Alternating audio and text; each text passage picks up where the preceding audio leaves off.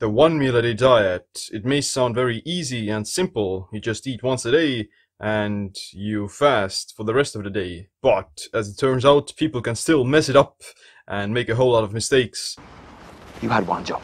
Just the one. Before you carry on, watch this video about the 7 biggest OMAD mistakes. 1. Eating too close to bedtime. Most people who are doing intermittent fasting, they skip breakfast, have lunch or dinner, and they tend to backload most of the calories into the later parts of the day. In my opinion, it doesn't really matter when you consume your food, as long as you couple it with proper training and you don't overconsume calories. Some research shows that early time-restricted feeding between 8 AM and 2 PM improves 24-hour glucose levels, alters lipid metabolism and circadian clock gene expression. However, that study was compared to a non-fasting group eating between 8 AM and 8 PM. Of course, early time-restricted feeding is better because it's actually going into a fasted state, whereas the control group isn't even intermittent fasting. An 8-hour time-restricted feeding window between 10 AM and 6 PM has also been shown to reduce blood pressure, lower body fatness, and improve cholesterol profile. The actual benefits of intermittent fasting and time-restricted eating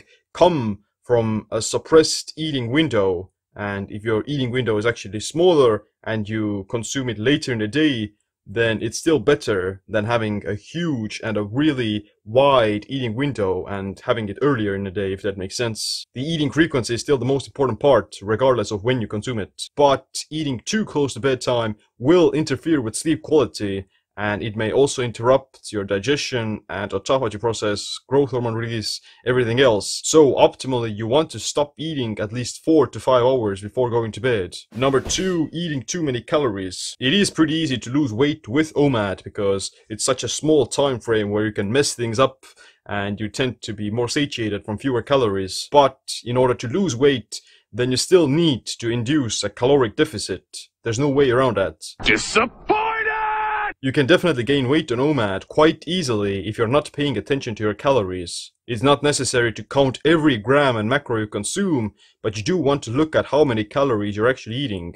Number 3, eating empty calories. Another mistake would be to eat those empty calories that don't have a significant benefit on your body. I'm talking about processed food and even healthy junk food. When doing any form of intermittent fasting, especially OMAD, you have to focus more on nutrient-dense foods because you're eating at a lower frequency and within a smaller time frame. You have to make sure you do get all of your essential nutrients, vitamins, minerals, and macros within that time frame. If your eating frequency is lower, in the example of eating 1 meal a day or doing any form of intermittent fasting, then the nutrient density of those individual meals has to be higher as to avoid malnourishment and as to ensure that you get your nutrients. At the same time, filling yourself up with lettuce and bok choy to minimize caloric content can also make you more bloated and too full. So in that case, lettuce is empty calories. Number 4, too much cardio fasted. The point of this mistake isn't whether or not you should work out fasted or not.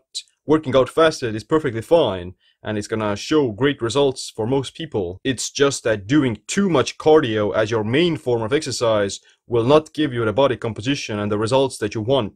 Someone focusing on resistance training and lean muscle growth will see much better results in fat loss than someone focusing on cardio. With cardio, you're not really stimulating muscle hypertrophy, which is the most important part for burning fat and building muscle. Number 5, under-eating protein. Because OMAD is such a small time frame, you have to make sure that you get adequate amounts of protein and amino acids, because that's going to protect against muscle catabolism during the fasted window. It's thought that your body can absorb only 30 to 40 grams of protein per meal, and everything else gets wasted away. However, that's based on the idea that you only need about 20 to 40 grams of protein to maximize muscle protein synthesis. Your body will absorb all the protein you consume. It's just going to down-regulate the speed at which it absorbs it, and it's just gonna take longer for you to get all of that protein. So, regardless of eating OMAD, you can still eat most of your protein in one sitting, and you're gonna absorb all of it.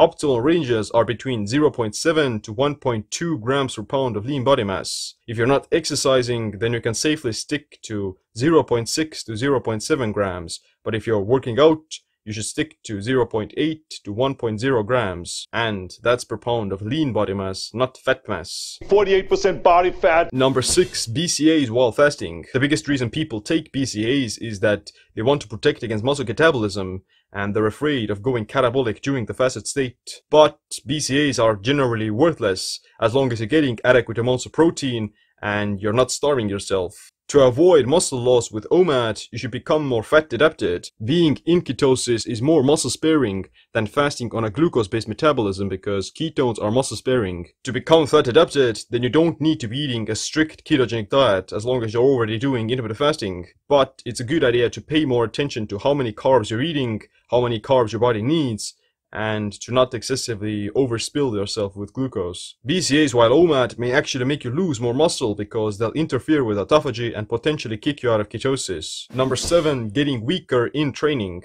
Doing resistance training and trying to build muscle is as important on OMAD as on any other diet. It's actually very beneficial for general longevity and metabolic health as well. If you're progressively getting weaker or losing muscle on OMAD, then it's not really worth it. Here's what to do to not lose muscle on OMAD. First, become keto adapted. Second, higher protein intake. Third, focus on strength training. 4, minimize unnecessary cardio. 5, don't do crazy high intensity cardio. 6, sleep properly. 7, avoid overtraining and have adequate rest days. 8, try to extend your eating window every once in a while. And 9, have some protein before you work out. It's possible to build muscle and strength with intermittent fasting and even OMAD.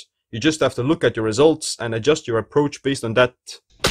The last bonus mistake I'm about to share with you is being too strict with OMAD. Like I said, sometimes it's better to extend your eating window and not eat only 1 meal a day because your body is going to adapt, and in order to recover properly, then you actually need to nourish yourself. I myself have been doing some form of an OMAD diet for 3 to 4 years where I consume my food within 2 to 3 hours. And sometimes on other days, I'll just increase my eating window and I'll eat within 3 to 6 hours instead. If you want to know how to optimize the 1 meal a day diet with other intermittent fasting schedules and techniques for both muscle growth, fat loss, and longevity, then check out my book, Metabolic Autophagy. But other than that, thanks for watching this video. Make sure you click like, subscribe, notification bells. My name is Seem. Stay optimized, stay empowered. You had one job.